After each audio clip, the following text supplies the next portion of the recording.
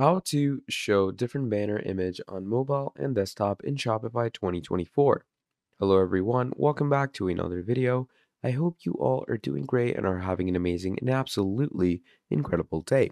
In this video, we're going to be talking about how you can show different banner images on mobile and desktop in Shopify in the easiest and most simplest way possible. And we're going to be going through this in great depth and detail. So please do make sure to follow me through all of this till the end so you can get a good idea of how we are going to be working with this, okay? So to start things off, what I'm going to be doing is I'm going to go ahead into my Shopify and log in. I do know that we will need to use a little code in this, okay? We will need to use a little coding in this because without coding, this is not possible, okay? So I'm going to go and log in with my actual account. Now, while I'm into the login process, what we are going to do from there is I'm going to be taking myself to the whole load in section. Okay, and here I am.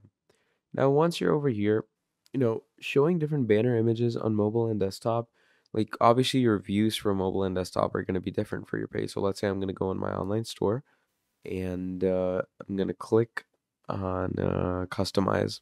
Now, obviously, once you click on customize, it's going to open up a different viewer. It's going to give you two views. So it's going to give you a mobile view and it's going to give you a desktop view. So here's your desktop view. Here's your mobile view. You get two different aspect ratios, two different widgets, and two different actual alignments to work with, okay? But obviously, if you clicked on this video, you don't want that. You want it to be pretty straightforward. You want it to be pretty simple. You want it to be pretty simplistic. That's what you want. And trust me, that is exactly what we're going to be doing. So, to help yourself with this and to help yourself through this, what you are going to be doing is you're going to go ahead and follow all the steps that I am going to be walking you through.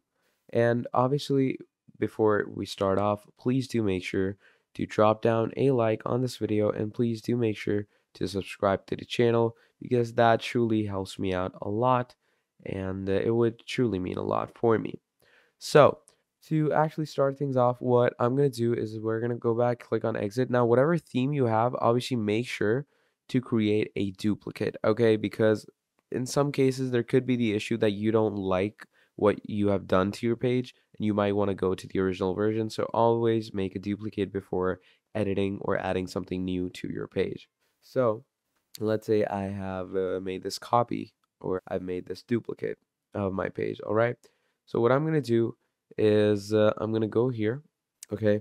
And we can actually go ahead and edit this website's code, okay? I can edit this whole thing by going here and clicking on edit code.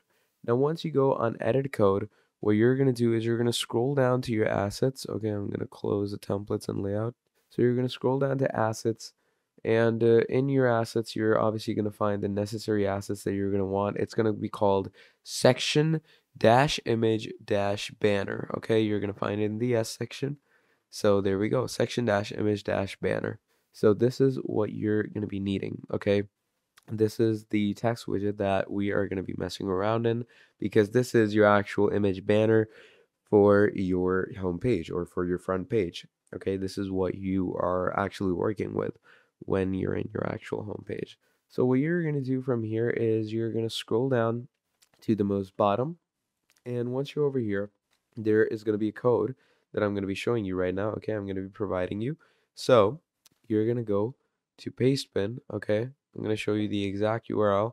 And in some cases, it might not load up for you. It might give you an error. This is the URL, by the way, E31R6F79. So what I'm going to do, or we all are going to do, is if this doesn't run for you, mostly it's because it needs a VPN to give it a kickstart.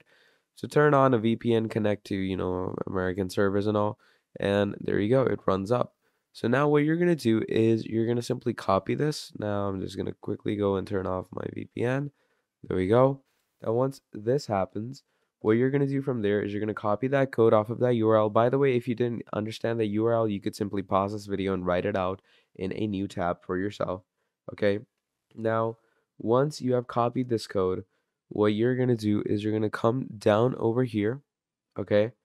And once we are down over here, we're obviously going to go ahead and paste it just like that.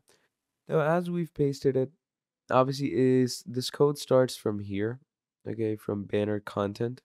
Okay, you get all these banner buttons and all, but my code obviously starts from banner content.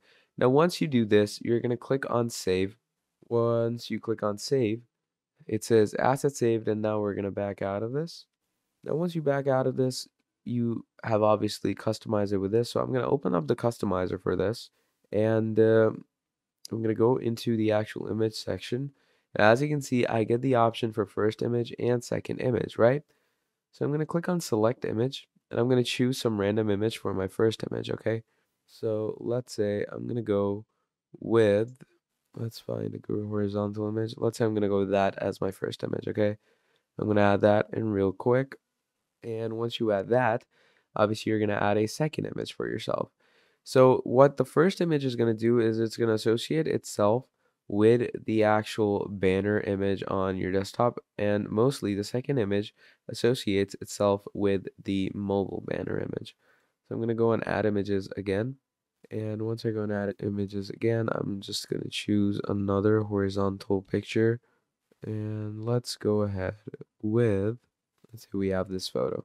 So I'm going to go ahead and add this in the second. You can actually add overlays as well from the actual store library that they've provided you.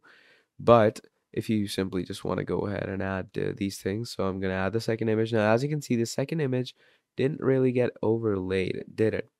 So if I were to go ahead and click on inspect element, and I'm switching to my mobile view, look at that. In my mobile view, it's going to switch to the other image. But if I turn mobile view off, look at that. It's going to switch back to that, turn mobile view on, switch back to that. So, that's basically the idea of how you are going to be switching your images from banners for your mobile and desktop. Okay, you're going to switch them differently, and that's how you're going to work with this. So basically, that's the general idea of it.